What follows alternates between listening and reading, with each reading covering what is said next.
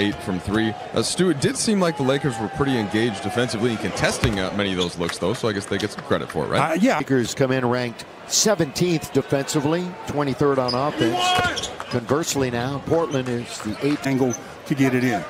Catch and shoot for Carmelo! Nothing but net, yes sir!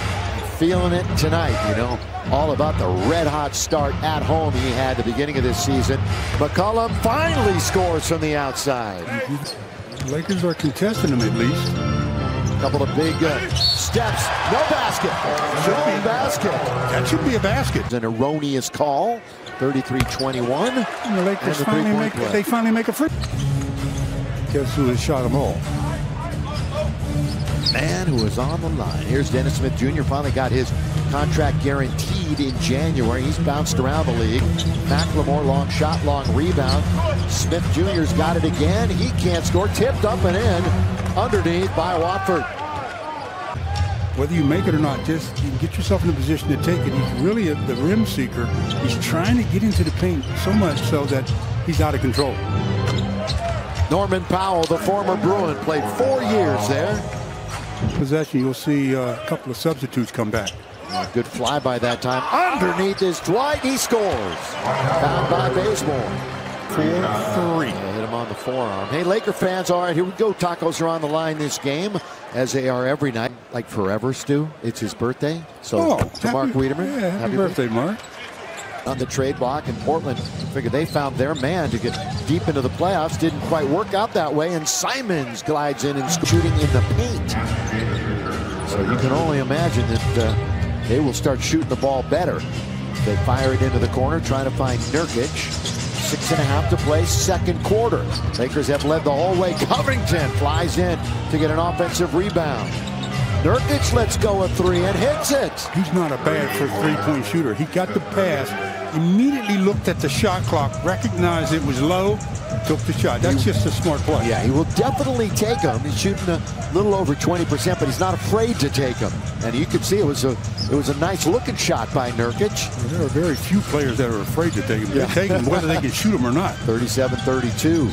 Lead is 5. Biggest lead was 13. Down to 1. And Russ goes all the way to the cup to beat the clock. That's just bad defense, though. I mean, you got the shot clock at 4, and you allow a guy like anybody, but especially Russell Westbrook, who wants to go to the paint, to get to the front of the rim. That's especially where their defense is poor, right around the rim, too. Is it 2 in a row for Nurkic? It is. It's a 4-point game, despite the fact the Lakers are over 50%. And the Blazers are at 32%. This is a team that beat the Lakers by 15 in early November in Portland. Russ can't get into the paint. He was bumping Simons. Austin Reeves got tapped that time, Stu. Yeah, a little flat on the shot. That had a little bit more arc on it. It probably goes down. Simons. They've hit 3 in a row from downtown, and it is a 1-point game. Timeout, Lakers. The inability for the Lakers to just come out of that timeout in a zone. Well, it's an 11-2 Portland run. And we've only got 5 minutes to go here in the half.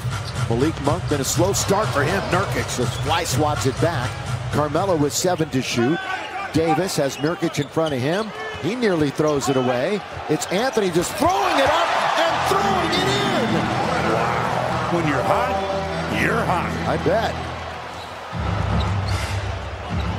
That was solely to beat the shot clock. Simons. So they started the quarter 1 for 7. Now they're 6 for their last 8. The Lakers are up by 4 after that Carmelo shot. 2 things have to happen. We get another look at Carmelo knocking down a shot to beat the clock. Look at that. 1 second, you can see it, but doesn't matter to Carmelo. He's got the hot hand. He's got 16 on 7 shots. 4 for 4 from 3. Again, the only Laker in double figures. The only other player in the game in double digits is Nurkic with a dozen. Skipping into the lane is Russ, and he throws it up and laid in by AD. Well, he hesitated while in the air. Is a good thing, because when he initially left his feet, he wanted to pass it, but it wasn't available really. He waited a split second and gets his 5th assist. AD on the way with 8 points.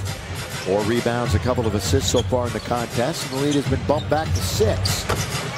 make it 3. They cut it in half on a Simons downtown jumper. You knew they weren't going to shoot that poorly from the field all game long. They're starting to heat up.